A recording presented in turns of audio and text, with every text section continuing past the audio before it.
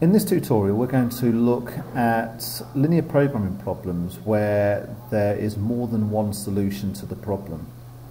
So far we've looked at solving linear programming problems by looking at the value of the objective function at the vertices of the feasible region, and we've taken the answer that has the highest value. Sometimes though there'll be two vertices which are adjacent to each other that give that optimum value.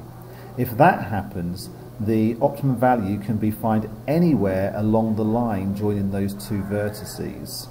So the optimum value is at an edge of the feasible region, but it can either be a vertex along an edge, and if the optimum value is found at two vertices, then there are multiple solutions along the line joining them. So what are the steps we go through when solving one of these linear programming problems?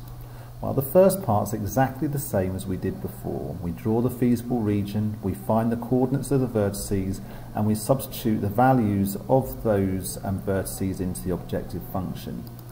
However, this time we're going to find two vertices that are adjacent to each other that give a maximum or sometimes minimum value. The solution to the problem are any points that lie along the line that are between those 2 points.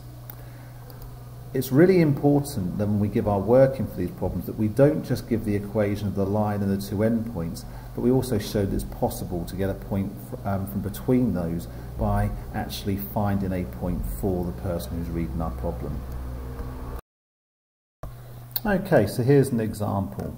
We have our constraints: x is less than 4, 5y plus 4x is greater than or equal to 20, and 2y minus x is less than or equal to 6. And this time we're trying to minimize p equals y plus 0.8x. So the first thing we do is we draw our feasible region, and I've also labelled the points A, B and C. We find the coordinates of those points, and I've put them here, just like in the previous tutorial, but this time I've got the...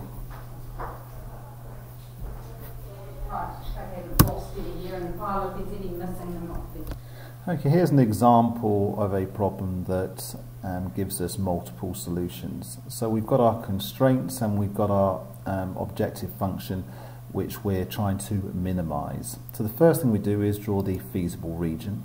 We then find the coordinates of the vertices, which I've labelled A, B and C. So this is the same as the previous tutorial, apart from this time I've got the coordinates of the x and the y the right way around. We then substitute each of those x and y values from A, B and C into our objective function. So we've got at A it's 4, at B it's 8.2 and at C it's 4. So we can see there that A certainly minimises the function and C minimises the function. So that means there's a minimum value of 4, but it's got to satisfy the line y plus 0.8x equals 4. And also the x value needs to be between 0.77 and 4. You could have equally said the y value needs to be between 0.8 and 3.38. It doesn't matter which one you choose. So if we want to find a point that satisfies that, we just find an x value, in this case 3, substitute into our equation and solve, and we get a y value of 1.6. I hope you found that helpful. I have added a question for you to do in the link below.